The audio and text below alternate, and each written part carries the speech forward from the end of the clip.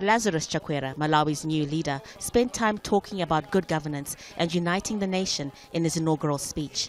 The former Pentecostal preacher said he knows some people didn't want him as their president. His swearing-in came after months of protests against last year's disputed election that left the country bitterly divided.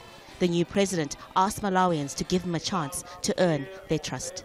With your help, we will restore a new generation's faith in the possibility of having a government that serves.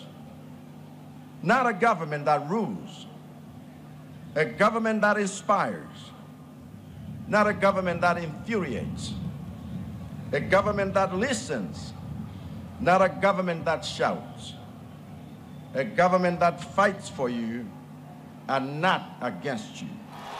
That would mean trying to work with his political rivals, supporters of former President Peter Mutharika, who's criticized the presidential rerun, saying Malawi's Electoral Commission, known as the MEC, made a mistake.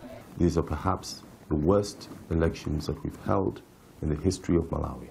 And we believe the MEC needs to ensure that it upholds the principles of having quality elections in Malawi. Otherwise, we're setting a very, very bad precedent for future elections in Malawi.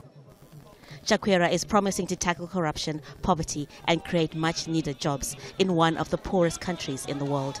Most of Malawi's budget comes from foreign aid. The greatest challenge now is how do we set things right?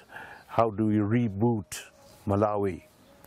And this is a task that is huge. Great promises were made by the politicians. And now it is up to them to achieve those promises or else pay the price at the next elections. It's the first time in Africa a court-ordered election has led to victory for an opposition candidate.